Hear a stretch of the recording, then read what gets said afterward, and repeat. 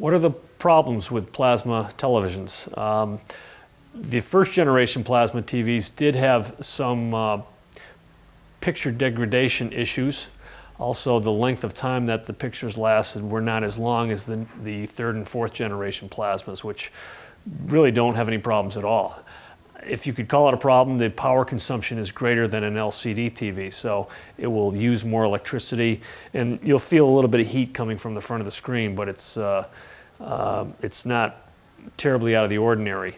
The first generation plasmas usually were used in institutions and commercial setups because they were, in the $20,000 to $30,000 range for a TV set. So the only places that could really afford that were airports and big hotels and office complexes, where they would be left on 24 hours a day, 7 days a week. So after a while, that's a lot of time for a television set. So they did develop some problems, but the newer generation TVs have usually between 60 and 100,000 hours of time before failure. That sometimes translates into 23 to 27 years under normal circumstances, under normal viewing circumstances.